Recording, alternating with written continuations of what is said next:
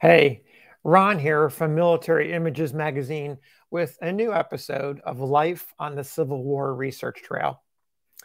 You know, I sometimes worry that those of you who watch these videos are left with an impression that I work alone, living some hermit-like existence, shunning people in society, emerging for a few moments every morning to share a story before I crawl back into the research rabbit hole.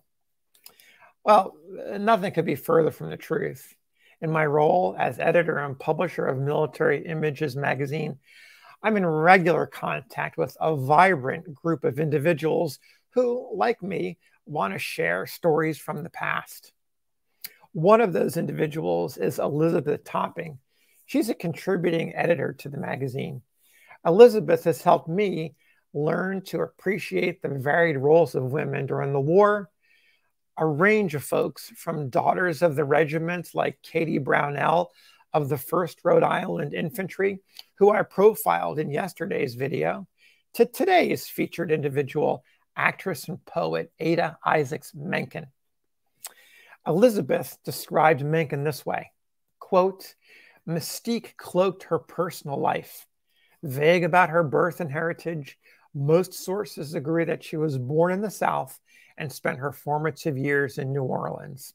She married and left 5 husbands. Her sexual preferences varied as she took lovers of both genders who were famous writers, poets, musicians, and artists, the bohemians of New York and Paris. Her offstage, scandalous behavior landed on newspaper front pages and cemented her distinction as the world's most famous, highly paid actress." Elizabeth also noted that Menken can be fairly called America's first sex symbol. Elizabeth also described Menken as a femme fatale as a result of her tragic and early death in Paris soon after the end of the Civil War. Elizabeth's full profile of Menken will appear in the spring issue of Military Images magazine. It's currently at the printer and will be mailed in mid-March. If you want to learn more about the magazine or subscribe, go to shopmilitaryimages.com.